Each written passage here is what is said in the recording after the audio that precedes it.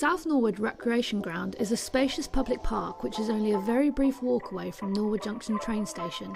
Most new visitors to the area probably wouldn't even know it's there, so I wanted to draw attention to it because I think it's a pretty good park, and in this video you'll find out why. So first of all, where is it and why could you potentially miss it altogether? Assuming you're coming from Norwood Junction Station, out of the Station Road exit, you'll find yourself on a very wide road that leads onto the main high street of South Norwood. You'd be naturally tempted to go up the street towards the shops that you can see in the distance, but then you would walk past South Norwood Recreation Ground entirely. You'd need to turn left at Hollywood Star Nails and go down Carr Green Road all the way to the end. On the way, you'll pass Aldi and a very vibrant looking blue house. You can also access the park via two other entrances, one on Selhurst Road and the other on Tennyson Road. So now you know where it is, what does this park have to offer? The park provides 14 acres of open space. The layout comprises a large field that is encircled by a footpath. At intervals along the footpath, you will find a trim trail, in other words, exercise stations. These include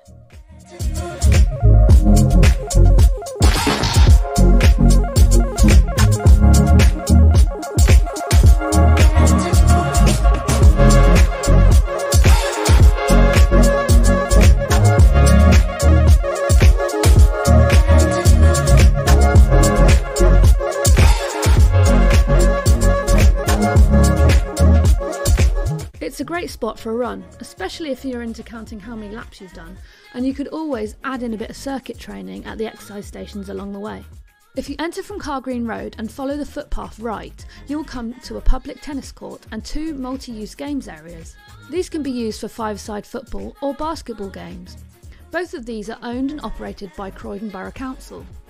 The tennis courts have to be booked online to use, but the multi-use games areas are free to use whenever it's open. A popular feature of South Norwood Recreation Ground is the skate park. This skate park is tucked behind the tennis courts and game area. It's a nice collection of street ledges with a taco-shaped quarter pipe at one end and a normal one at the other end. A selection of ledges including a small Pier 7 pad and a small hubber ledge. These are all built by a company called Wheelscape.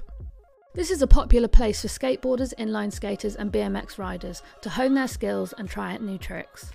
If we continue to follow the path anti-clockwise, we come to a colourful graffiti wall painted by some local children. You might find this a perfect backdrop for taking a selfie for the gram.